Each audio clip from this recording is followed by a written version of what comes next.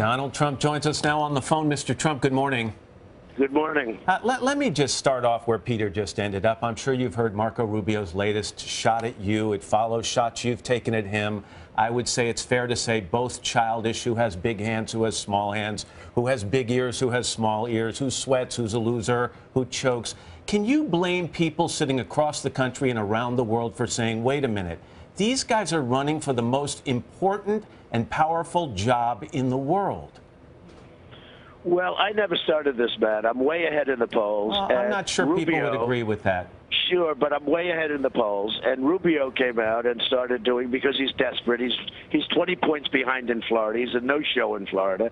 The people of Florida, they wouldn't elect him dog catcher. And frankly, he got desperate, and all of a sudden he started doing personal attacks. So when somebody does a personal attack, you hit him back. But and at this stage of the race, Mr. Trump, don't the voters deserve to hear answers to their questions as opposed to childish insults? I agree. But when you have one of the people running that gets personal, I always believe in answering back. And I answered back, and I would continue to answer back. But, you know, it hasn't helped him in the polls because his polls have actually gone down since he's doing it. But he did it because he's desperate. He's losing Florida. He's losing all over the place. I don't really blame him for doing it because his other approach was not working, so I don't blame him. Yep. But it is politics, Matt. I mean, it's something that happens. I mean, he was desperate. He's down in the polls. He's a nervous wreck. I watch him.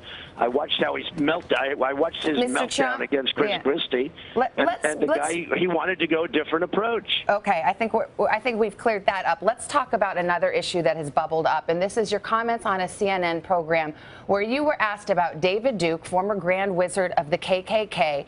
You said 3 times in this interview, I don't know who David Duke is, and you refused to disavow or distance yourself from him. Now, a lot of people are scratching their heads over that because, number one, you disavowed David Duke 2 days prior.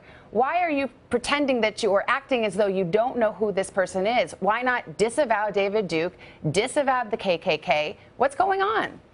Well, first of all, he talked about David Group and other groups. He talked about other groups. But you said 3 times, I don't know who David Duke is. No. Well, I know who he is, but I never met David Duke. So when you talk about it, I never met David Duke. But in 2000, you refused to run on the Reform Party platform because David Duke was a member of it. David Duke a day before at a major press conference, and I'm saying to myself, how many times do I have to continue to disavow people? And the question was asked about David Duke and various groups.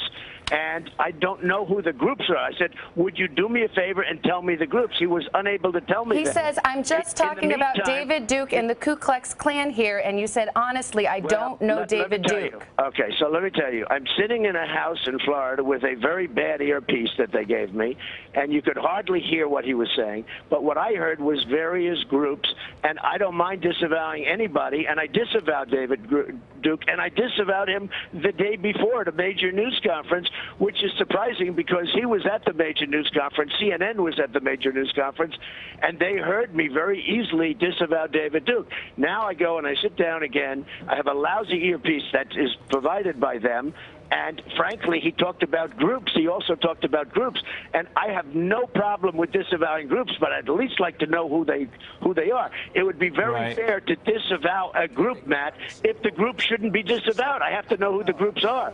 But I disavowed David Duke. Now, if you look on Facebook, right after that, I also disavowed David Duke. When we looked at it and looked at the question, I disavowed David Duke. So I've disavowed David Duke all weekend long on Facebook, on Twitter, and obviously it's never enough. Real quickly, it was a big piece in the New York Times yesterday, Mr. Trump, about the Republican establishment's efforts over the past couple of months to derail your campaign. Governors got together and met and talked about writing a letter to the American people disavowing your brand and your candidacy. In your opinion, right now on the eve of Super Tuesday, has the Republican establishment lost its opportunity to stop you?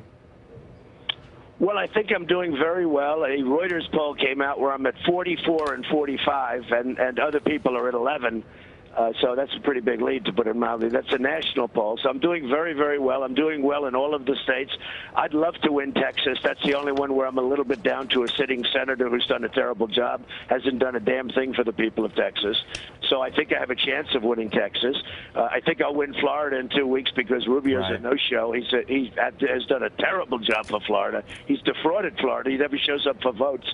So I think I'm going to win Florida. You said yesterday you feel like I'm doing very well. You said yesterday you feel like, in a sense, that if the Republican establishment gets together and has some organized way to try to defeat you, that they're violating their pledge to you. And if that's the case, what's your next step? What would you do about that? Well, if they violate the pledge, which possibly they've already done, as you understand, if they violate the pledge, I would do something that would make them very unhappy. I have millions and millions of followers.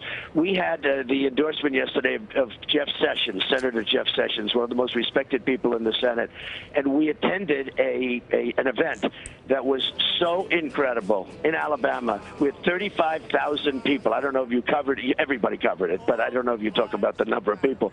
We have 35,000 people in a big football stadium. Right. And he said he has never seen anything like that, and he's been in politics for 30 years. He has never seen an event like that with that people and that kind of love.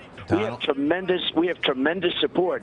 And I think, frankly, the Republican Party should get behind me because we're opening up the Republican Party. When I won in South Carolina, we got far more votes than the Democrats got. Right. You know, if you look at our votes versus the Democrats, we got far more votes. And we get far more votes than we got 4 years ago.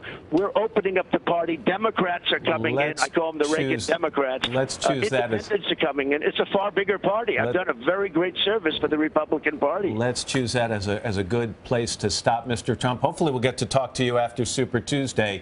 Thanks for your time this morning. Thank you. Thank you. Thank you very much. Hello, Today fans. Thanks for checking out our YouTube channel. Subscribe by clicking that button down there and click on any of the videos over here to watch the latest interviews, show highlights, and digital exclusives.